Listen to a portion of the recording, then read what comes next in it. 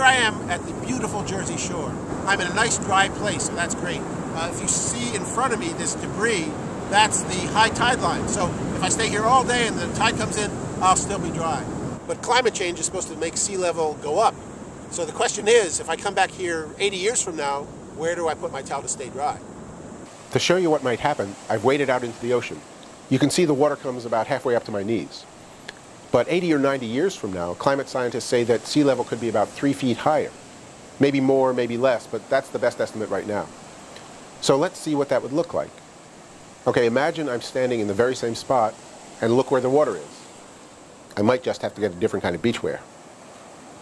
There are two main reasons why sea level is going to rise. I'll draw it out for you. Here's the land and the ocean, back up to the land. Sea level, and you know it's the sea because I'm standing in it. All right, the first main reason is that as water gets warmer, it expands. It just gets bigger. So for that reason alone, sea level goes up. So now I'm in a little deeper.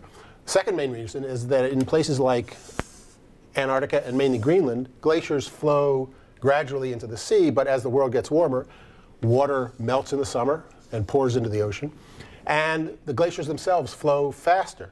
And so that leads to big chunks of ice entering the ocean and melting at a greater rate than they were before. And that also leads to sea level rise.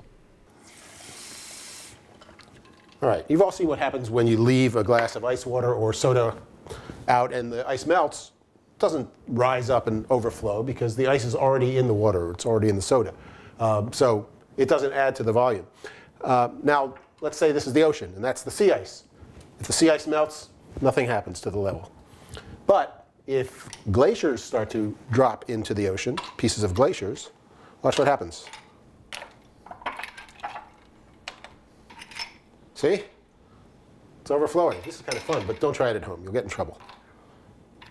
And so that's the difference between sea ice and glacier ice.